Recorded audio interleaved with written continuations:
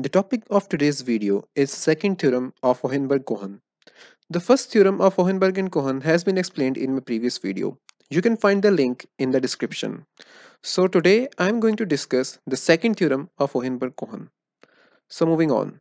First of all, you need to know that all the ground state properties of a system can be calculated using the ground state energy functional. Okay, so let me explain it in clear words that if we have an energy functional, that is, if we have the true ground state energy functional, then this energy functional can be used to calculate all the ground state properties of a system. Okay, and I can write this ground state energy functional as E, GS means ground state, N, or I can also write it as E naught E0 N. So, according to the second theorem, the electron density that gives the lowest possible value of energy functional is the true ground state electron density. So what we are doing here, we are just finding the electron density, okay, the value of the electron density that gives the lowest value of this energy functional is the ground state electron density. So what do? We use the variational theorem. We just apply different values of the electron density, and finally for one of these electron density the energy functional will have the minimum value, and that electron density will be the true ground state electron density. Okay, the true ground state electron density can then further be used to calculate different properties of a system. You can, after finding the true ground state electron density, you can use this to find different properties of a system.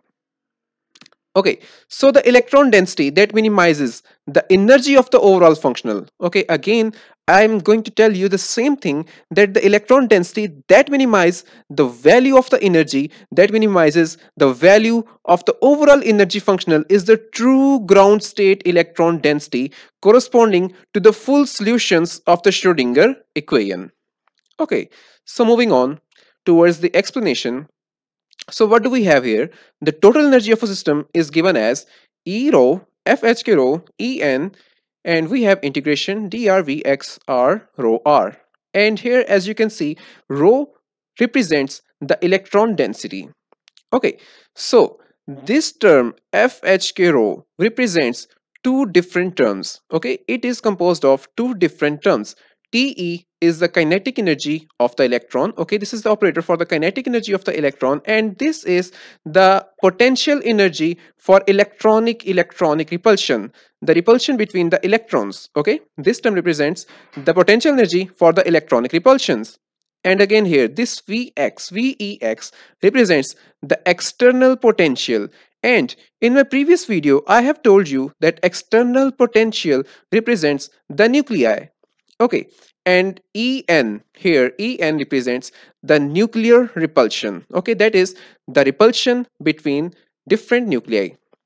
Okay, so I have told you before that the electron density, okay, the electron density that gives the lowest value of the energy functional is the ground state electron density, and that energy functional will be called the ground state energy functional. Okay, so this here is the energy functional, this here is the ground state energy functional, and this here is another energy functional. So whichever energy functional we take, the value of that energy functional should be greater than the ground state energy functional. What does it mean? It means that the ground state energy functional will always have the lowest possible value. Thus, when we have the lowest value for the equation 1, okay, so when we have the lowest value for this equation, then this gives us the ground state energy functional, which can then further be used to calculate all the ground state properties of a system. Okay, so when we are just plugging in the value of the electron density here in this equation, and if this electron density is the ground state electron density, then we will have the lowest value of this equation. And if the electron density that we are plugging in this equation is not the ground state electron density, then the value of the energy functional will be greater than the value of the energy functional for ground state electron density.